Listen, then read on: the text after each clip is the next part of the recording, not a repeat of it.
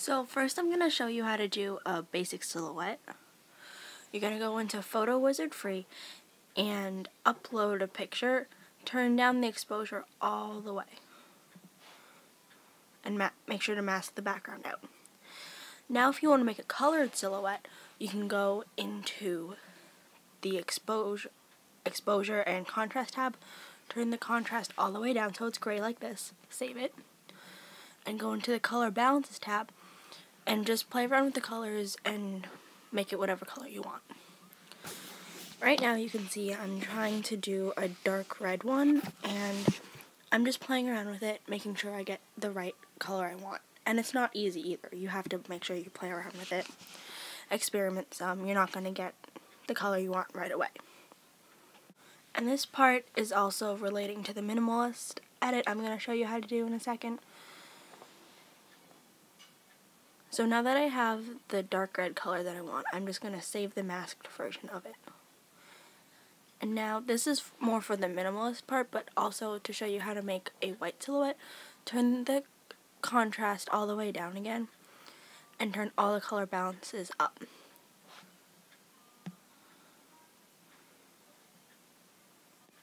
So now I'm going to get more into the minimalist part. I already made this 4-color background, square background, with just 4 colors that went with the Hunger Games trilogy, because that's what I'm doing this edit on.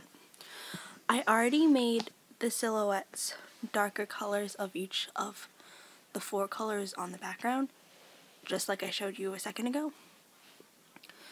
And you just want to upload them all to papelook, which is a free app,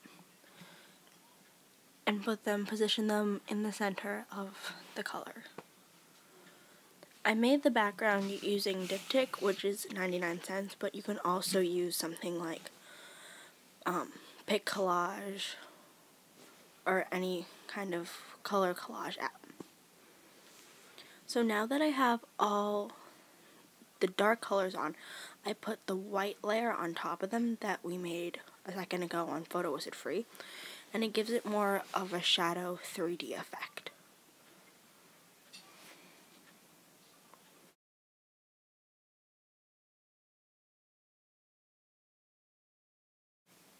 So now we're going to go into phonto to add text. I uploaded the picture from papelook, and I just want to square crop it so it's ready for Instagram, or like even if you don't use Instagram, like just get rid of the white border because it looks kind of weird. So once you do that, you can add text, and I found a built-in font, a banana brick, and it's very similar to the original Hunger Games font. You can also find the Hunger Games font, like, just because that's what I'm using for my example, probably on dafont.com, and use WinZip to download it to Phonto, but it's all free, even the font,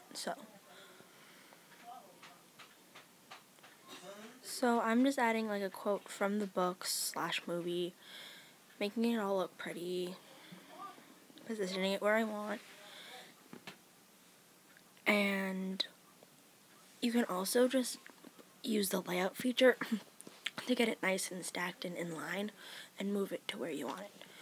Then I'll add a stroke around the text and save. I hope this tutorial helped you guys. As you can see, this is what the final product might look like, except for the paint splatters in the back. Those came from Superimpose, which is a 99-cent app, but it is so worth it. So yeah, don't forget to follow me on Instagram @DailyEdit.